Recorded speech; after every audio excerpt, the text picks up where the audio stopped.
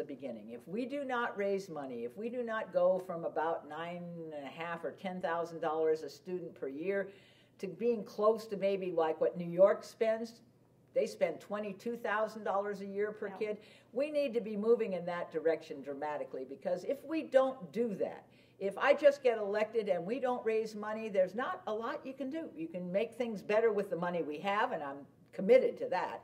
But you don't decrease class sizes. You don't have more teaching assistants. You don't make sure that everybody gets health care. You don't do the things that make a school district thrive. And it has to thrive because our children are worth it. You know, 70% of this tax will come from corporations. Corporations who have been getting off easy since 1978, when Proposition 13 froze their taxes.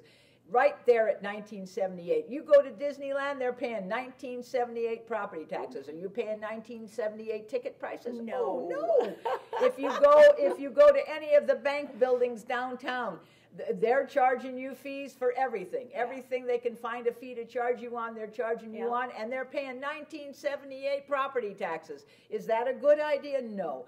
We need to tell the corporate businesses of this community, you made your money here, now put some back in our children, and do it right now, and stop opposing it, and stop lying to people. I got a letter in the mail at my house saying that seniors are going to be harmed dramatically by this proposition. Seniors are exempt.